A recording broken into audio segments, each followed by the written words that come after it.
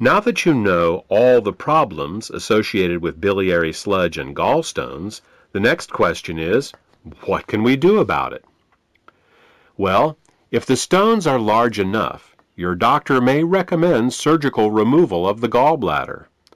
While taking out the gallbladder will rid a person of any stones that have formed in that gallbladder, it does nothing for the gallstones that are in other locations, nor can it do anything about the cause of the gallstones. In fact, even with the gallbladder surgically removed, gallstones can, and often will, continue to form in the liver and in the hepatic ducts, because the underlying cause of the thickening of the bile and the formation of the gallstones has not been addressed. This is why some people who get their gallbladders removed find that their symptoms come back again as new gallstones form in other locations. Moreover, the gallbladder is not a useless organ. Its job is to store bile and only release it when food is present. Without a gallbladder, bile leaks continually into the small intestines in little drips, rather than in sufficient amounts when you need it. Think of it this way. Imagine if one day you came home and found that your plumber removed all the faucets in your house. In their place, he just left the pipes, sticking out of the walls, slowly dripping water. Without the faucet's ability to control water flow, not only would you be wasting water when you didn't need it, but you wouldn't be able to get enough when you did. Surgically removing the gallbladder is exactly like removing the faucets from your house. Another option is to do something called a liver gallbladder flush. This typically involves drinking water with Epsom salts for several hours to relax the gallbladder, and then drinking a glass of olive oil mixed with lemon juice.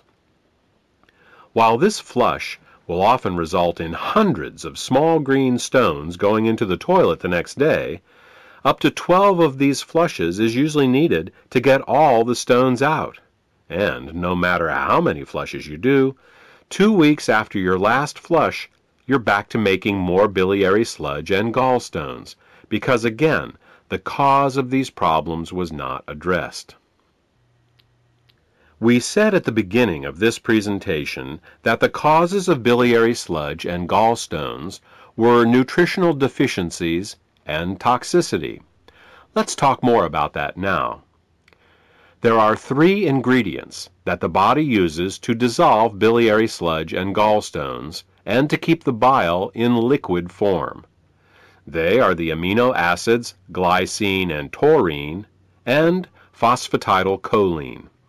As long as these ingredients are available, bile will stay liquid, but the moment they are in short supply, biliary sludge and gallstones will start to form. The problem is that in addition to keeping the bile healthy, these 3 ingredients are also used for detoxification. Glycine and taurine are involved in a detoxification process called peptide conjugation, and phosphatidylcholine is used in a detoxification process called methylation. Now, if we were only exposed to toxins once in a while, it wouldn't be a problem. But in today's world, we are chronically exposed to toxins. As a result, we end up being continually deficient in these 3 ingredients. Take chlorine, for example. As a disinfectant, chlorine is one of the great public health success stories of the 20th century. When it was first used to purify water in the early 1900s, typhoid fever, cholera, and dysentery virtually disappeared from the U.S. But there is a price to pay for using it. Chlorine is very irritating to the body, so it must be detoxified. And the only way chlorine can be detoxified is with glycine and taurine. Since we are exposed to chlorine compounds with every glass of water we drink and every shower we take, it's easy to see how our glycine and taurine levels are lowered every day. Adrenaline and noradrenaline are 2 other examples. These two hormones are created every time we experience fear or anger. While they are useful in emergencies, if they stay in the body for more than a short time, they can cause terrible damage. Methylation is the pathway the body uses to get rid of both adrenaline and noradrenaline. One of the main methyl donors for the methylation pathway in the body is phosphatidylcholine. Thus, the more stressed we are, the lower our levels of phosphatidylcholine become. These are just two examples of how toxins, both internal and external, can cause us to become chronically deficient in glycine, taurine, and phosphatidylcholine. So, why not just take these three ingredients in an oral supplement? Wouldn't that work? Only partially. You see, the body has many uses for these three ingredients, and if you take them orally, they will be shared by all the systems of the body. What we need is a way to get these ingredients right to the liver, where the bile is made in the first place. With these facts in mind, we have created Glytamins suppositories. Glytamins suppositories contain glycine, taurine, and phosphatidylcholine to help support the body in both dissolving biliary sludge and gallstones, as well as preventing them from recurring.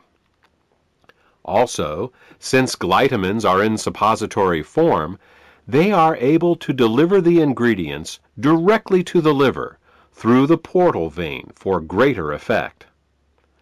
The glytamins formula also contains the herbs bupleurum, peppermint, and chancropiedra. These herbs are used to further help the liver detoxify and to help relax the gallbladder so that as the bile begins to flow, stones can pass out more easily. In addition, scientific studies have shown that chancropiedra can both dissolve and prevent uric acid and oxalate crystallizations. Since these are the main ingredients found in kidney stones, glytamins may help support the body in dissolving kidney stones as well. Properly liquefied bile both dissolves and prevents gallstones. It neutralizes stomach acids before they can burn the small and large intestine, stimulates healthy peristalsis, balances the immune system, protects the liver and pancreas from caustic alkali burns, kills parasites and candida, and allows the removal from your body of toxic fats and cholesterol. For more information about glytamins, or to order this beneficial product, contact the healthcare professional who gave you this CD.